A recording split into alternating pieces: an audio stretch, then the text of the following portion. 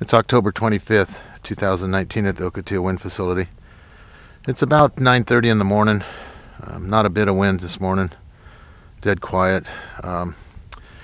This turbine in the middle is turbine 86, which they recently put a gearbox in.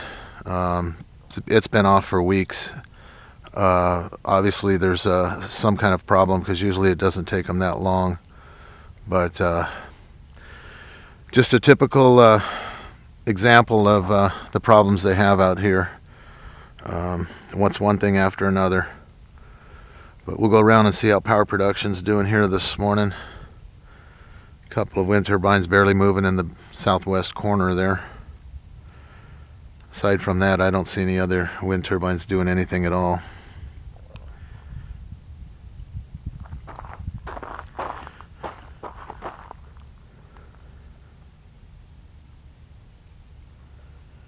Nothing at all except for draining power from the power grid.